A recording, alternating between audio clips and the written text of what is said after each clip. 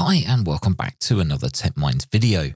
Now a while back a subscriber sent me this, a PacComm TINY-2 Mark II packet radio TNC, which I believe I use for testing on a packet BBS. However, the internal battery has now gone flat. Considering this is over 30 years old, it's not surprising. Now before we go any further, let me just explain very quickly what packet radio is.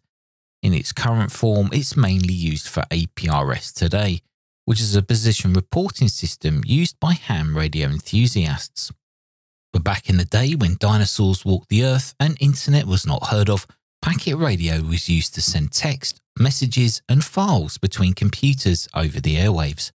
Just like the old-fashioned dial-up modems which connected between your computer and phone line, TNCs, otherwise known as packet modems, were connected between your computer and a radio transceiver.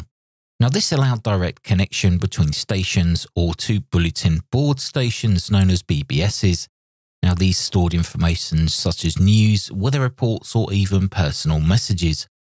Now I am in range of a BBS which is still active today, so I wanted to see if I could get the TINY-2 working with my Yaesu FTM300 radio. So the first thing to do is change the internal battery. Now, although I can use this without the internal battery working, it just saves having to re-enter all the settings every time I turn it on. Now, removing the old battery was fairly easy, but after removing the battery, I noticed the mounting lugs appeared to be welded onto the battery. The replacement 3-volt lithium battery that I got from Amazon did not have these mounting lugs, so I opted to solder a couple of wires onto the new battery, cover it in tape, and then solder the wires to the main PCB. That's not exactly a neat job, but hey, it works. Now it was time to make a cable which goes between the TINY-2 and the FTM300 transceiver. Of course, you can use any transceiver you want if it covers the band you want to use. The FTM300 has a data port on the back, which provides audio in and out, a ground, PTT control, and of course a squelch or DCD control. The same pinouts are on the TINY-2, however, it uses a different connector. So I ordered a data cable for the FTM300, which has bare wires on one end and a connector on the other, and for the TNC side, I just ordered a MIDI cable from Amazon and cut the connector off. Matching each wires with the connections was pretty easy to do. I just had to look in both manuals and match up the connections. So now it's time to turn it on and connect it all up and see if it's working. The DB9 serial connection on the back of the TINY-2 is how we will communicate between the computer and the TINY-2. My computer doesn't have a serial port, so I used a USB to serial converter cable. This works great and shows as an available COM port within Device Manager. Because I'm going to be using KISS mode on the TNC, I'll use a program called PuTTY. This is a terminal program which allows me to have direct connection to the TNC via entering commands like a command line terminal. Now, one thing I didn't mention before, but let's briefly talk about, and that's the COM port and radio settings. The serial baud rate and TNC radio baud rate are independent and different. The serial baud is the speed of communication between your computer and the TINY-2, and the radio baud rate is the rate between the TNC to another TNC over radio waves. Now, these can be defined on the TINY-2 by setting jumpers on the main board. Now, some TNCs you may be able to set this within software, but the TINY-2 is done by hardware switching.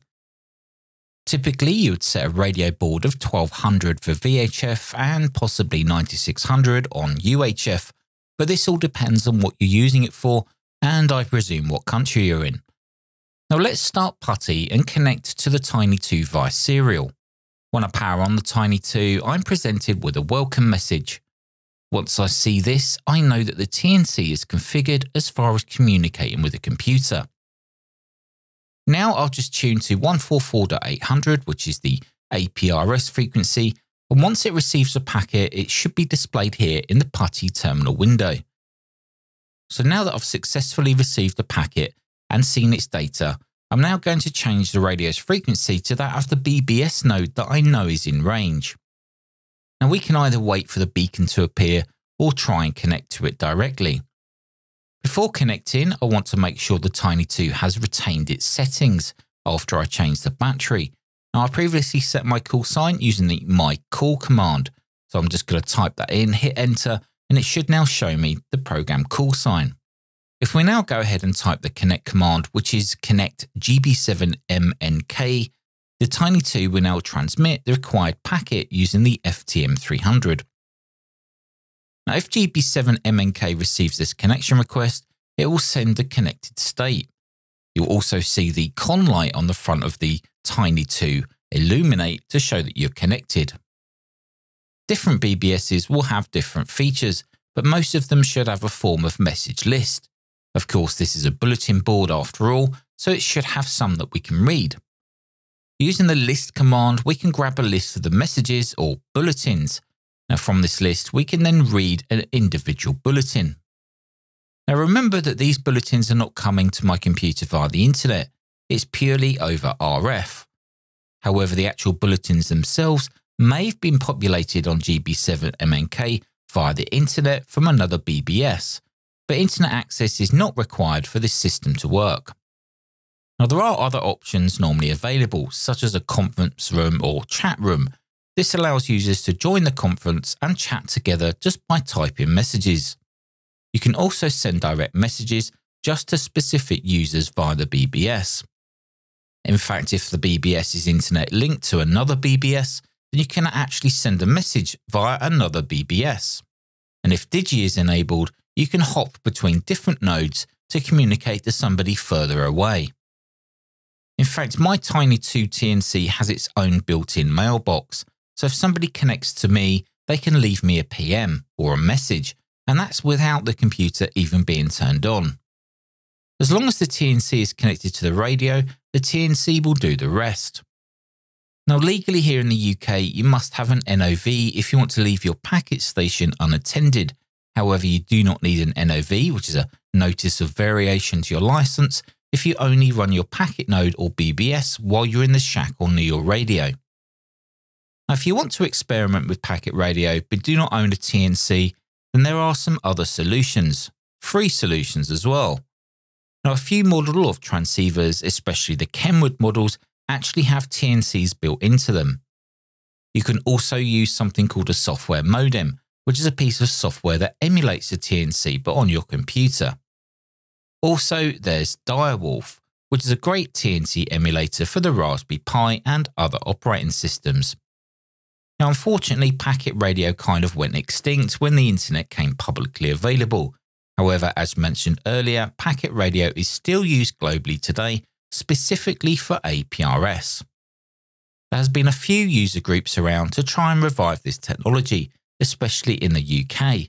There are some Google groups which you can join if you'd like to know more and converse with other packet users.